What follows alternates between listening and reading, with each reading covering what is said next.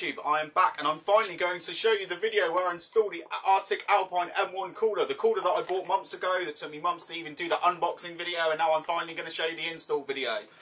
So most of these other bits of the video I shot ages ago and I can't be asked to watch them, so hopefully I'll get this all right. So what you're going to need for this install is you're going to need some Isopro or whatever it's called, the rubbing alcohol, 99% stuff. You get it in a little handy spray bottle. That's what I use in this video. Can't find it, so don't know where that's gone. You're going to need the Arctic Alpine M1 cooler for the first thing. You're going to need some screwdrivers and stuff, which are in a box down here, so I'm not going to get them out. And then I don't really use them in the video. Probably some sort of anti-static stuff to clean off the, some cloths to clean off the old leftover thermal paste. These live by my bed anyway, it's a bit weird, don't know why they live there, but just put them back.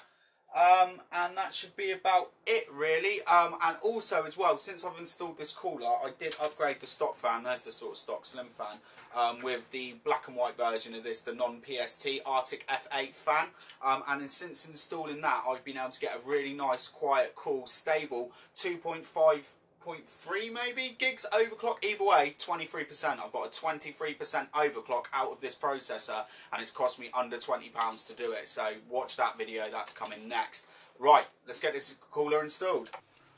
So here we are in for a closer look, ready to get the new CPU cooler installed. We need to remove the old one. I will zoom in a little bit in a minute, just a few things. Make sure all the power is disconnected. Good practice to be on an anti-static mat. I know I never have in my other videos, but it's getting drummed into me at the moment that I should. I've been lazy, so I'm doing it. Remove the RAM, just everything. We'll remove that little power in a minute. Just everything's out. That end's just the power switch, so I can flick it all back on quite quick. That will be alright, sort of left in. And an anti-static wrist strap to make sure you're well grounded.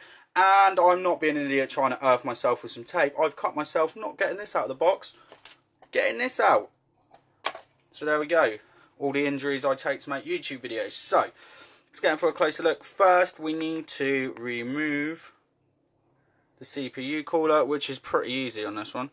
Just pull the, you probably installed this yourself anyway, because there's not a lot of AM1 sort of computers sold. So you just take out the two pins. If you have any issues with this, if you have bought the computer off like eBay or something and it's already set up, please go to my channel, because I've got a video installing this anyway. So you'll be able to see that, and see, look, it's already popped out anyway. And then we'll just pop the other one out here. And should have took the power out first. That would have been good practice, but the CPU power, but we've got no power in there, so it's fine. And as you can see, there is residue, as I said there would be.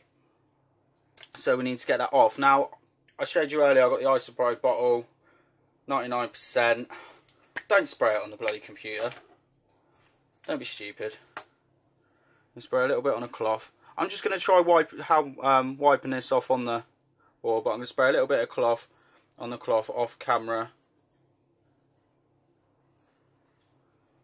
And you should probably be wearing gloves for this as well, this alcohol. I'm just going to be really careful not to get too much of it on my hands.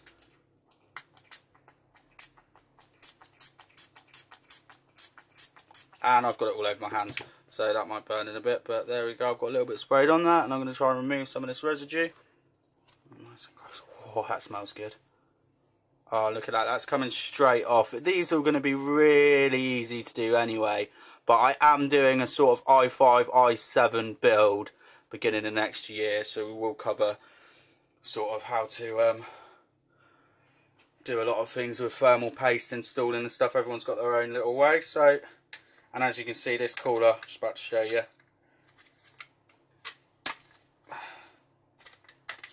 has got its own thermal paste.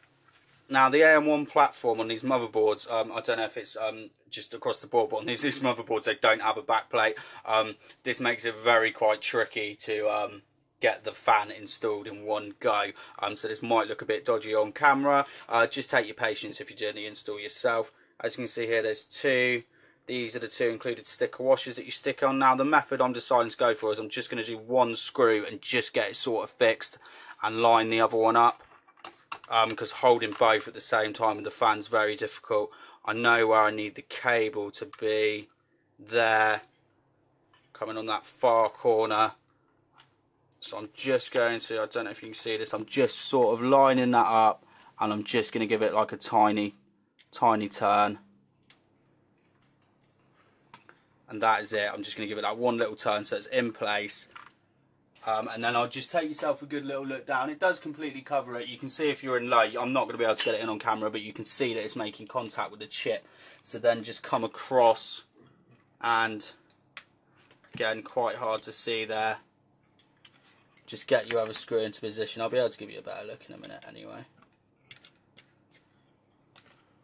And there we see, there you can go see it's held, and then you can actually screw the fan into position. Now with these, you don't want to go too tight. Almost, you want to go sort of a turn or two less than what you think you should go.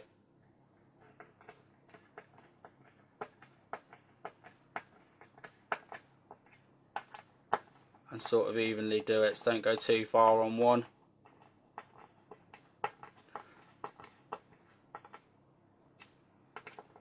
There we go, see, and it's just till it bites. Don't over tighten it. That's it. When it bites, that's it. Perfect. Fine. Right.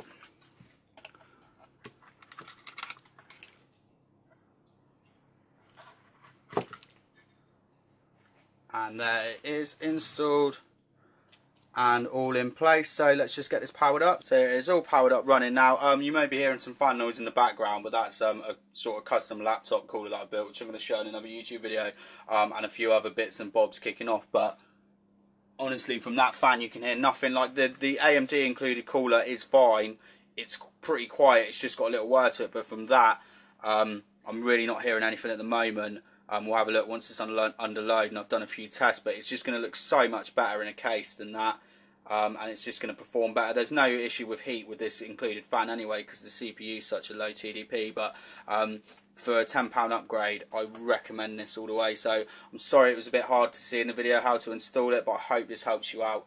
And if you want a cooler for your AM1 platform, I'd say this Arctic one is the way to go. Thanks for watching. Bye.